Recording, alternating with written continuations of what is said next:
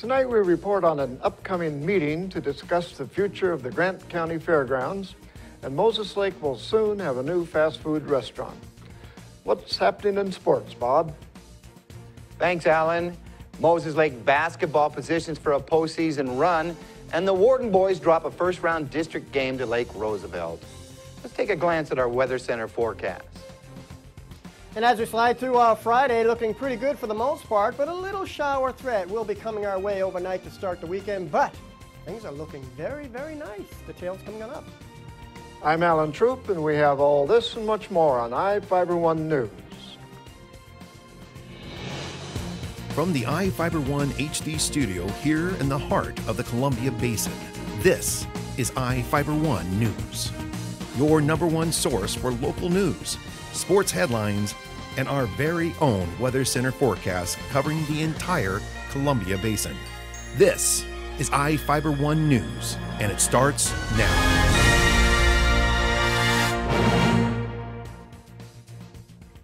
The Grant County Commissioners and Moses Lake City Council members are sitting down to talk about the fairgrounds next week. A meeting is scheduled to start at 10 a.m. on February 18th at the Moses Lake City Council chambers, located at 401 South Balsam Street.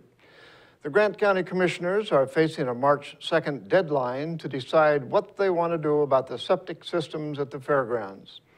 State Department of Health officials set the deadline after reporting the septic systems at the fairgrounds are overworked and affecting the groundwater. A study suggested two options. Either the fairgrounds should be connected to the city sewer system or build a lagoon below the rodeo arena. The county commissioners previously raised concerns about connecting to the city's sewer system because city policy would require the property to be annexed. Ephrata's Lee Theater is now under new ownership. The business was recently sold back to a previous owner. Reporter Jeff Chu has the details.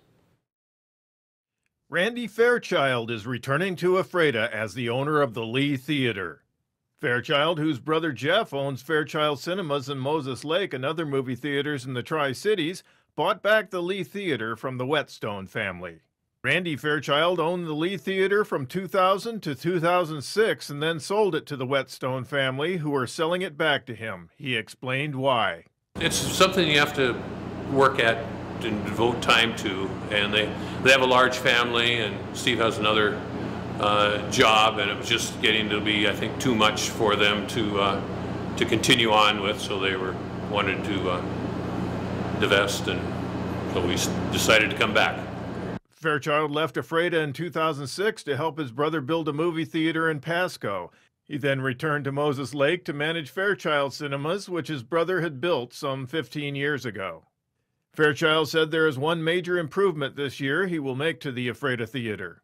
We're going to be putting in some new seats in the auditoriums, some nice seats. I think people will really like them.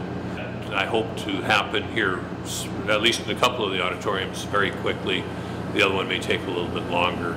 There are 300 seats in the main theater and 90 seats in the upstairs theaters. Fairchild said he and his wife will move from Moses Lake to Ephrata to run the Lee Theater. He says some of the Whetstones will remain as employees. The Real Pizza restaurant inside the theater, which Fairchild started up in the 1990s, will remain open. I'm Jeff Chu for iFiber One News. A Carl's Jr. fast food restaurant is coming to Moses Lake. A building permit application has been submitted to remodel the former Denny's restaurant, which later became Wise Guys Restaurant, at 1765 Kittleson Road near Interstate 90. According to Moses Lake City records, the plan shows a 4,830 square foot restaurant. The restaurant is projected to open in May. Sweethearts of the Rodeo is holding a fundraising dinner and dance on Saturday to help raise funds for the Rodeo Queen University. According to organizers, the school trains rodeo queens and is a faith-based leadership training organization educating girls and women about life lessons to build their faith, character, and self-esteem. Their fundraiser begins at 6 p.m. at the White Trail Grange at 3392 Road 5 Northwest, south of Ephrata. Tickets are $20 per person and $40 per family. The event includes dinner, dancing, door prizes, and an auction. And now we take a look at people being sought by law enforcement. This is Sheriff Tom Jones with the Grant County Sheriff's Office. Each of the people you see here have a warrant for their arrest. If you see any of these people, we ask you do not attempt to detain or apprehend them, but call us at 509-762-1160 or send us an email at crimetips@co.grant.wa.us. If the person is presenting a danger, call 911. With your help, we can bring these people to justice and make our community safer. Short break, we'll be right back. At Moses Lake Community Health Center, we have had the privilege to serve the local communities since 1978. What I like about working at this clinic more than any other clinic that I've worked at is the patient care. With the patient care team that we've assembled, it allows us to take care of these many facets of the patient and their family's needs. Please take the opportunity to experience the high-quality care provided at our clinics.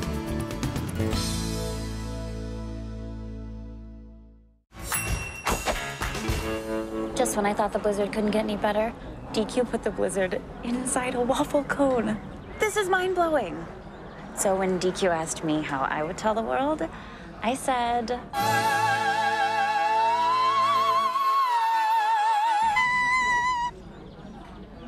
Sounds better in Italian. Pretty impressive, Liz. Any blizzard, like confetti cake, now in a fresh-baked waffle cone. This is fan food, not fast food.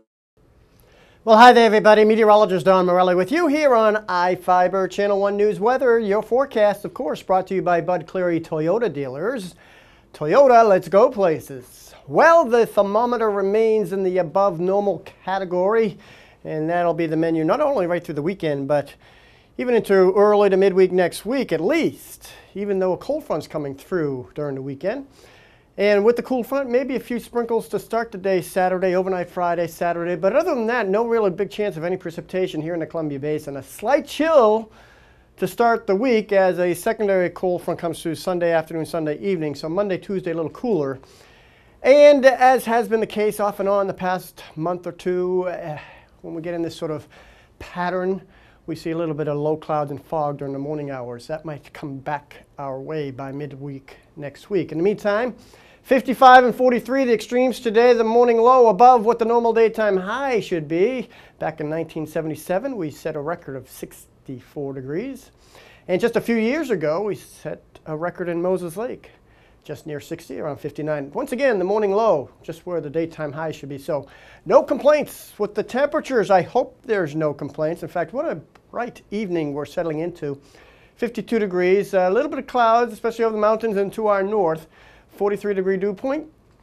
A light west-southwest breeze that'll be shifting to the west-northwest overnight. In fact, we're watching a cold front during the day on Friday that'll continue to push into the west coast and looking into the Cascades overnight and into our area. Briefly, in the pre-dawn hours, you saw a little band of moisture that may come on through. That's why we have a slight threat of a sprinkle after midnight and say before 9 a.m. on Saturday. Other than that, things are looking pretty good, not only through the rest of the weekend, but into early next week. So specifically for our Friday, clouds moving in with showers, especially west of the Cascades, and maybe moderate in intensity. Again, that's not coming our way till overnight into Saturday morning. Inland northwest and back into our neck of the woods, not too bad of a last day of the work week. In fact, zooming on in, you can see we are looking for temperatures approaching 60 in some areas. So a good 15 degrees or so above where we should be, at least 10 to 12 degrees above normal. So no complaints. And as we slide through the 7 days, you can see after maybe a morning sprinkle on Saturday, the weekend's looking pretty good. Guys, get the candy, get the reservations for some nice dinners. You still got time till Saturday afternoon, evening. Then we have a holiday weekend with the President's Day looking pretty good as well. A little cooler as we slide into Tuesday, Wednesday, but all in all, looking pretty good. Well, keep it here on iFiber Channel 1 News Weather. Sports is coming up next. What's the best way to celebrate Valentine's weekend? It's the Sweetheart event going on now at your nearest Toyota dealer. It's your chance to choose from 9 different Toyota models with an additional $1,000 in Sweetheart bonus savings on top of current incentives. Toyota's Sweetheart event. It's 4 days only, so don't miss this chance for amazing savings, even if it's for you. For full details, visit any of your Inland Empire Toyota dealers today. Toyota, let's go places.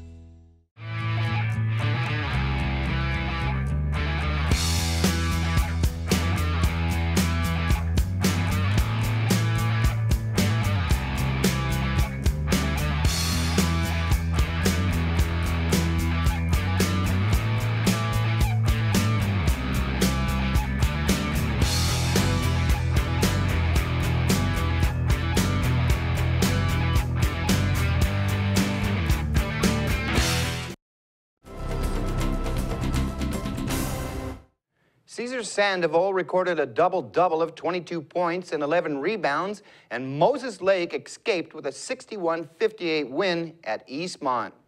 Tyson Carstetter added 15 points and 7 boards. Mitch Holman hit 4 of 9 shots to finish with 12. The slim victory was the 3rd in a row for the Chiefs and their 12th in the last 13 games. The win also nailed down 2nd place in the Big Nine standings and the number 2 seed to the district tournament. Moses Lake jumped up top 23-15 after the first 8 minutes of action.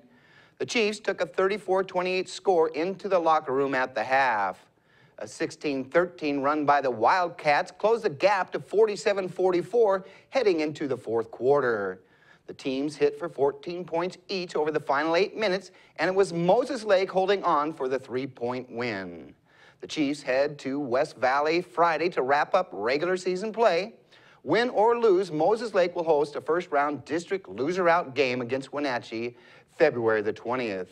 The winner will advance to the championship game and secure a berth to state.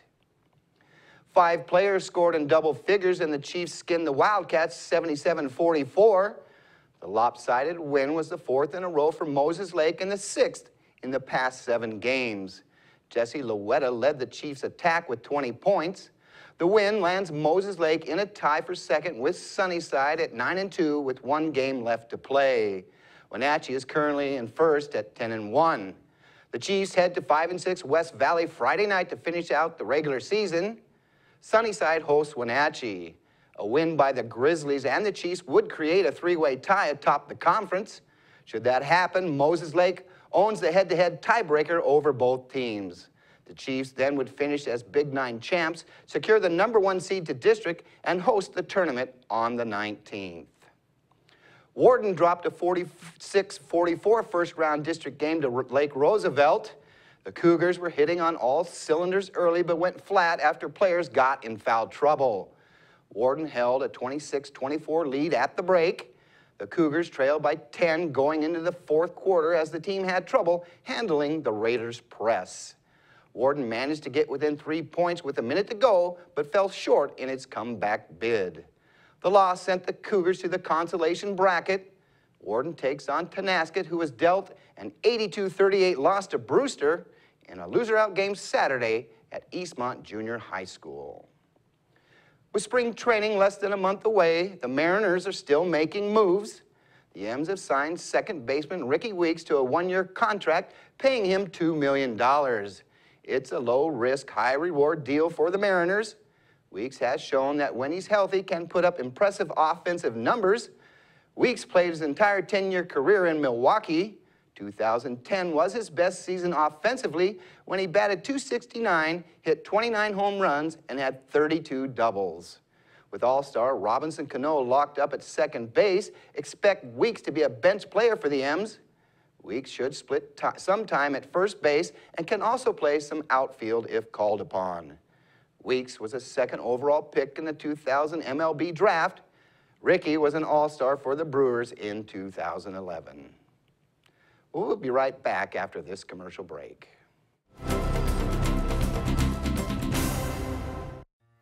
Hello, my name is Cheryl Kono.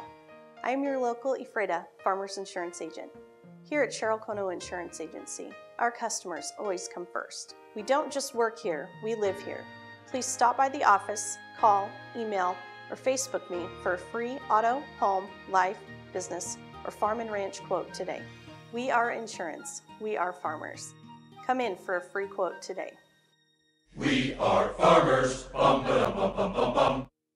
Well, one thing I knew from being a patient myself was that a dental office is a scary place to come to. And so we wanted everything possible to make sure that our office is a comfortable place for our patients to visit.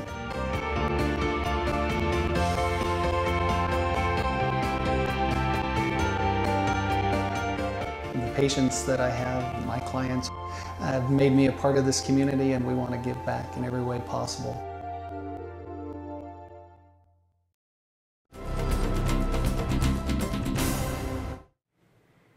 Our spotlight story tonight is about the challenging job of Grant County Coroner Craig Morrison and how he manages to see a positive side to his work. Reporter Jeff Chu has the story. Few jobs are more challenging than that of a coroner. Grant County's elected coroner, Craig Morrison, can attest to that. There's the responsibility of notifying next of kin that they have lost a loved one, possibly a child, to suspicious circumstances such as foul play. Then there's the reality that death never waits for the right time to happen. So the on-call coroner must accept dismal, bloody crime scenes at odd hours of the day or night. You asked about a typical day at the office, and honestly, that's what I like about my job, is that there is no typical day at the office. When we come into the office, we don't know what's going to happen. But Morrison, who has been in what he calls the death care industry most of his life, working at and directing funeral homes, manages to see the upside of the job. He says after 4 years on the job, he's almost accustomed to it. Yeah, I would say normal is whatever you get used to. So, yeah, being used to it a little bit to some degree. As coroner, Morrison investigates any death that falls under his jurisdiction. The deaths he and his 2 investigators examine include those that are sudden, unexpected, violent, or suspicious. Our job is to investigate deaths to determine the cause and manner of death. Morrison says the process involves gathering information, examining the scene of the death, interviewing relatives, friends, healthcare professionals, law enforcement personnel, witnesses, and others. His job is to examine a deceased person's body externally and internally, including microscopic and toxicological examination. Forensic pathologist Eric Keisel is called in from Tacoma for autopsies that Morrison and his staff assist. In 2014, the Grant County Coroner's Office examined 408 deaths in the county. Morrison says that's down from 2013, but it was the first year it has decreased and continues to rise with population growth. Of the 408 last year, I think 35 or 40 received autopsies. The year before was a little higher. Morrison accepts the fact that his job is morbid, but he sees a positive end to those affected by a loved one's violent or mysterious death. We're dealing with the dead human body. And I suppose the thing that we do mostly is respect that. And we want to know why that person died. And is it a place that the findings that we have, will it help the family that's left behind? Most of the time it does. While the coroner's offices are located on West Ivy Avenue in Moses Lake, Morrison and his staff spend much of their time at their autopsy room deep inside Samaritan Healthcare Hospital off East Wheeler Road. The autopsy room is next door to a morgue, a refrigerated room where bodies are stored for scheduled examinations. The autopsy room includes an examination table, a floor scale to weigh the body, and a hanging scale to weigh body parts. Morrison explained what determines the need for an autopsy. Well, there's certain protocols that we go through on a homicide type situation. We work directly with law enforcement. It's not our job to catch the bad guy, but the findings that we have need to uphold their story. You know, what happened. When we get into autopsy here and we're following bullet traces and things along those lines, does that collaborate with their story? Do they need to go, well, maybe that didn't happen this way if the body's telling us that it happened a different way? Morrison says the worst part of his job involves examining child deaths. More often than not, we're doing autopsies on children to get rid of the stigma that goes around that. You know, parents are beating the kid, or maybe they're not being taken care of how they should have been. And like I say, more often than not, it releases that from them. The coroner's office has 2 vehicles to respond to crime scenes. They are equipped with computers, examination equipment and materials, body bags, and gurneys to move the bodies. Morrison was joined by one of his two investigators, Casey Sherwood, who has a similar background to his boss in funeral services. Sherwood echoed Morrison on why he likes the job. Getting to interact with families and helping them answer questions that they may not know, it is very rewarding. I'm Jeff Chu for iFiber1 News. And we'll be right back after this. Have you been to iFiber1.com? The most up-to-date news in the Columbia Basin is just one click away. With news, sports, and weather, you can stay in the know with what's going on in your community. Read your news on the go by visiting iFiber1.com on your tablet or even your phone. Follow us on Facebook for quick updates and discuss the news with others in our area. Your #1 news source in the Columbia Basin is iFiber1.com. Check it out today. Attention business owners. The deadline is fast approaching to advertise in the 2015 edition of the Moses Lake Local Book. Don't be the only business left out. In print or online, it's the best way to reach your customer when they're ready to buy. Call today to place your ad by calling 877-738-9829 or by visiting us online at www.statewideyp.com. The Moses Lake Local Book Telephone Directory. Simply the best advertising.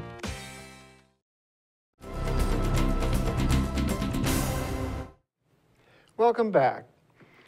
A Moses Lake man allegedly tried to rape an ex-girlfriend after spending the night drinking with her. Prosecutors charged Crescencio Gutierrez Razo, a 38-year-old Moses Lake man, in Grant County Superior Court with attempted rape, unlawful imprisonment, and making a false or misleading statement to a public servant. Razo was reportedly drinking with the victim, and she gave him a ride to his home. The two reportedly dated in the past. She decided to stay at the residence because she was tired. The two people were reportedly talking when Razo tried to rape the victim. She reportedly tried to escape out a window, and Razo forced her back inside the residence. A witness allegedly saw the victim try to escape and called 911.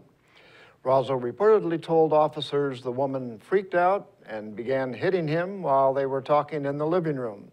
He denied assaulting the victim. In Northwest News, children aren't supposed to write a will, but a young Portland girl left half of her life savings to the Children's Cancer Association when she died. Reporter Amy Troy has her story. Ella Westervelt was always a planner. The little girl with a big smile had big plans to help kids. Before she died, she wrote a will, giving half of her life savings to the Children's Cancer Association. We fulfilled that wish for her. She says CCA helped Ella for 2.5 years as she battled lymphoma. In return, Ella left CCA half of her estate, precisely $296.55. It speaks to the idea of what CCA did for us, and she certainly knew it.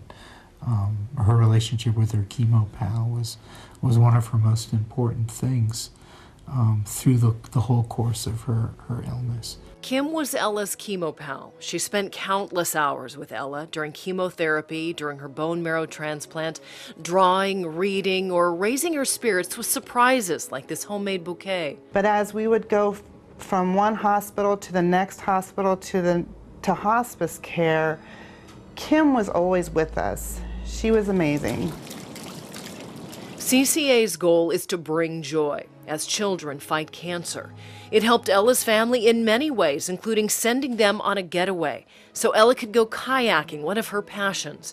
Her parents tell me, when your child is diagnosed with cancer, people want to help, but they don't know how. And one of the great things about CCA is that they're there as sort of the transition between people wanting to do something to help and people needing the help.